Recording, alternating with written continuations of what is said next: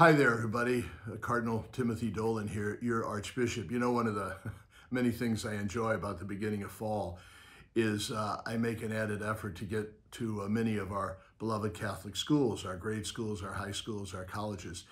And one that I'm really looking forward to coming up is for the 75th anniversary of our magnificent, blessed Aloysius Cardinal Stepinac High School.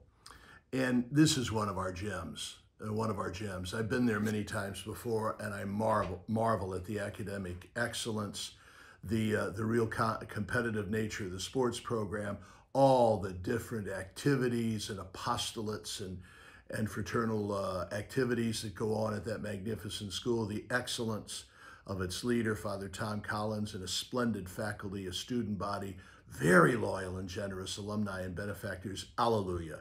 Stepinac seems to kind of, for me, be an icon of what our wonderful Catholic high schools need to be. So I sure look forward to going there. They've asked me, isn't this inspirational? They've asked me to come for what? To pray the greatest prayer of all, the Holy Sacrifice of the Mass, and to be with the students and to tour the school again.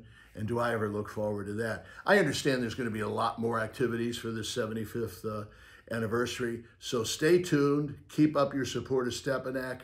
We love you. We need you. And I look forward to being with you.